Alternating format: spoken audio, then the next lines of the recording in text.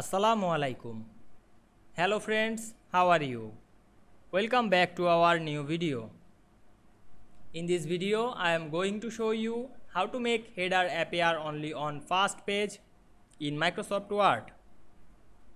Let's get started. At first, we have to open a Word document.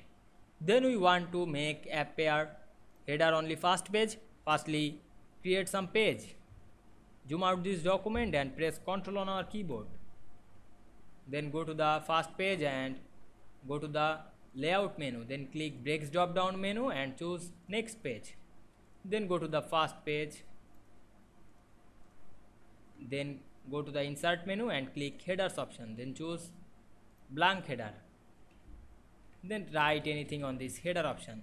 Then go to the second page and click link to previous.